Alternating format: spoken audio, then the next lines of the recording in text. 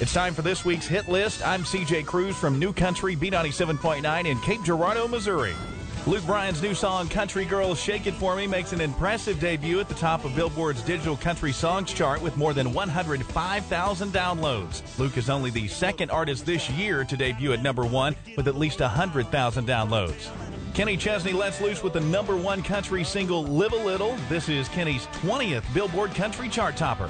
Allison Krauss and Union Station are flying first class. Their CD Paper Airplane takes off as Billboard's number 1 country album for a second straight week. Jason Aldean and Kelly Clarkson prove they have staying power on CMT's Top 20 Countdown. Their video, Don't You Want to Stay, is number 1 for the 7th week in a row.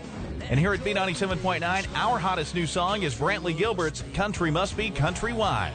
That was this week's Hit List. From New Country B97.9 in Cape Girardeau, Missouri, I'm CJ Cruze.